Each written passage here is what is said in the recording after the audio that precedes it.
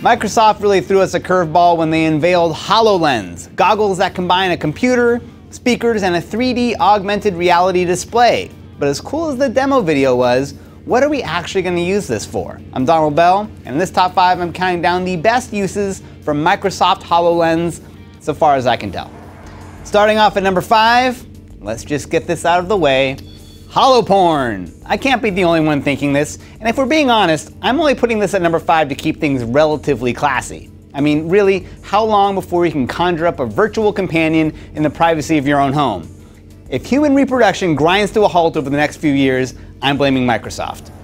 At number 4, design. The Microsoft demo video featured all manner of design professionals and engineers using HoloLens to create, manipulate, and visualize 3D renderings of objects and virtual vehicles.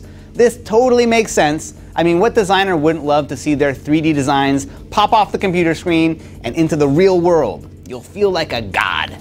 Coming in at number 3, instruction. There's another theme here that kept popping up from Microsoft. You could have the instructions for fixing or assembling something laid out right in front of you. Doctors could learn surgery on virtual bodies. It could give you an edge in golf or chess or poker or twister or thumb wrestling or beer pong, ice curling, knife throwing. It could even help you through that awkward first encounter with your virtual partner.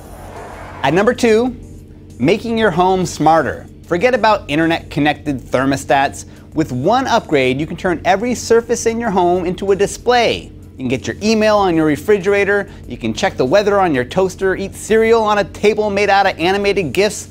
It's like your own personalized acid trip. And that brings us to my vote for the number 1 use for the Microsoft HoloLens, gaming. After all, this is from the same team that came up with the Microsoft Kinect.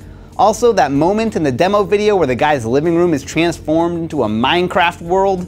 How cool is that? You and your virtual BFF could spend the exquisite moments of your afterglow mining your carpet for precious materials to build up your virtual fort. The future is going to be pretty weird. So there you go, 5 of the best potential uses for Microsoft's HoloLens augmented reality goggles. But that's just my opinion. If you have a better one, you can let me know over on Twitter, or you can visit top5.cnet.com for more top 5s like this. I'm Donald Bell. Thanks for watching.